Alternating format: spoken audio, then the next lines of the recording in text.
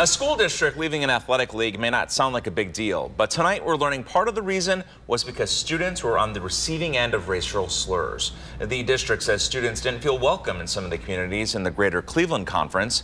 We talked to one former student today who now coaches lacrosse at Shaker Middle School, who says he experienced it firsthand back when he was in school.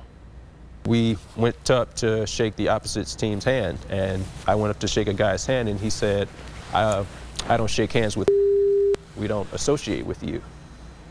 Anthony Kinney tells us another time he showed up to an away game as a fifth grader and saw two people in blackface and wearing afros. The district is now rejoining the Lake Erie League Conference. They call it a common sense move, especially after getting complaints from students saying they had been called racial slurs. We want to always put our students in the best possible academic climate, whether they're in a math class here at the high school or whether they're in an athletic field a county away.